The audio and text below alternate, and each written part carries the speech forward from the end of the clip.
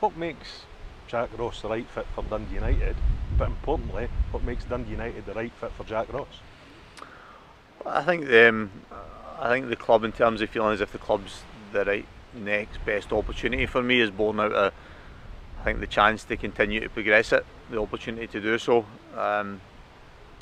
Feeling, I think instinct's important as well. So that feeling that I had from the first conversations, it felt like this was the right move, and that's continued the further conversation in the opening days. And then I think for me, I've continued to evolve and progress as a manager. I do feel that I've got a record that shows that I've improved clubs and delivered relative success to them and improved players, and it's kind of really how I see the job. My job is to make players better, and if I do that, then I make teams better, and we win the games more often than we lose them. So that outlook hasn't changed, and it's what I want and what I want to and what I need to deliver here. European football at Dundee United, was that a big influence on your decision in coming here? It's a bonus. It's nice to have the opportunity based on somebody else's good work. So it was Tam and Liam's and players and other staff's work last year that's allowed you to have that opportunity. But I think I was on record as saying it last season that I loved doing it at Hibs. It was a brilliant experience, very different, different in the challenges it presents in a number of ways. Just wanted to have more of it, and at that point I was thinking, right, okay, that'll be with Hibs again. It's not been. Having the opportunity so quickly with Dundee United is brilliant, and as I said, not through my work but through somebody else's. The challenge now is to stay in it as long as possible, and then ensure that you're there every single season.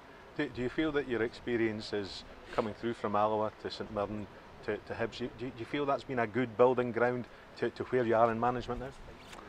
Yeah, I mean, I've done nearly 300 games now, and I've mentioned there different size of clubs.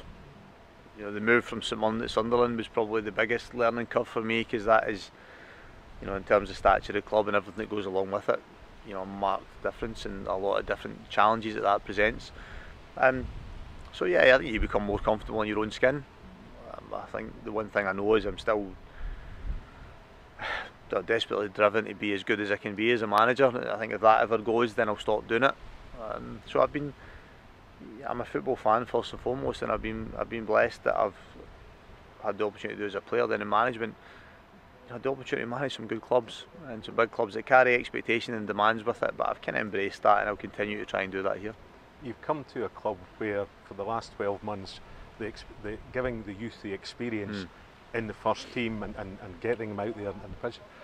How important is that for a club to evolve like Dundee United, that type of youth development continues to the level that it's at?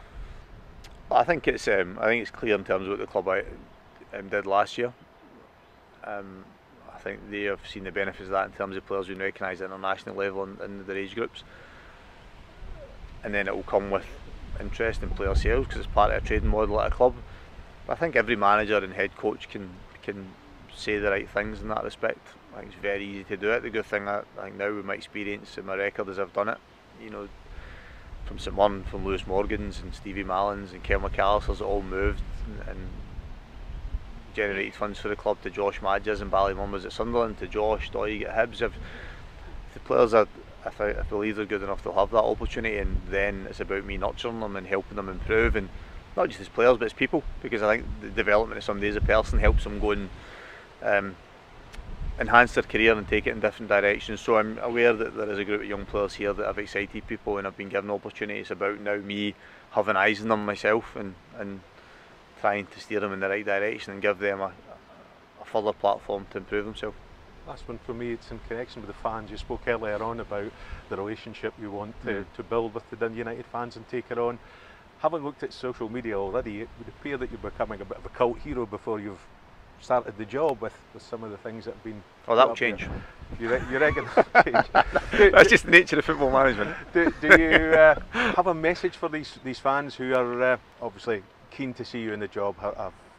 You were the sole candidate, and they were the ones you were speaking about all the time. I think the thing for me is it's probably like I spoke about earlier. Talk can be cheap at times, but I'm respectful of football because I love it so much, and ultimately I've got the privilege of doing the job of being head coach at Dundee United, a club that I grew up where I was a football child of the 80s, if you like, where this club was hugely successful, and so that is where I associate the club with being.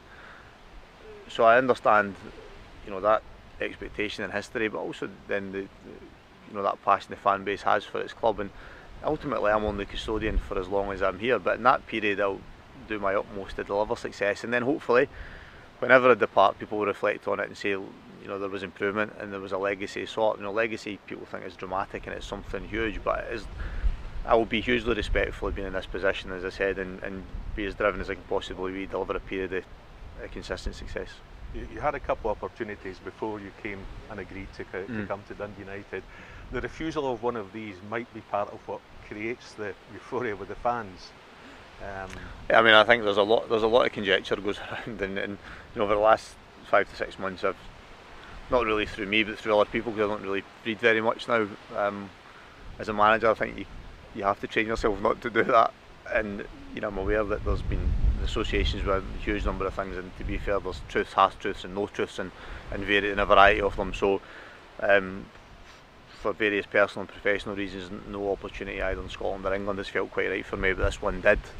So excited to be here now, and as I said, looking forward to getting back to work, because it's been a while now. Jack Ross, head coach, Dundee United, sole candidate for the job. How did he tick all these boxes? Well, I think you can clearly see that, one, he's a good person, and I think when we look at recruiting people within this football club, they need to be a good person, and Jack has proved. I've known him for a long time, since his days as a player, and I know he's a good type, good family, good upbringing, good values. Those are key attributes to what we want at Dundee United Football Club. Then you add on to his experience he's had, his success he's had, and I mean, to get him, I think it is a coup, because he's a very successful managerial career. He's been to cup finals, he's been to Wembley, he's been to Hampden. He understands players. The amount of players I've had text me, and the amount of people outside the Dundee United have texted me how good a guy he is unbelievable. So I think he is good. I think I can add to his development. I think I can make him better. I think part of my role as sporting director is to give him tools to make him a better head coach, a better manager. But I think he'll give the players, he'll give a lift to all the football staff and the non-football staff with somebody of his stature.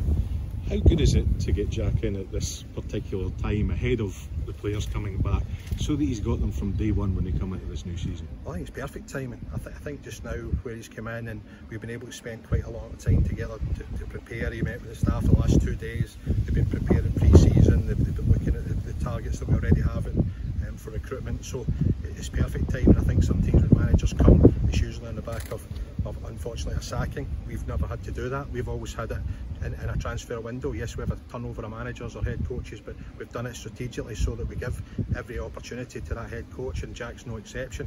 And I think giving him that time, he's got fantastic ideas. He'll meet the players all on Thursday, tomorrow. So I think we're in a real good position with Jack.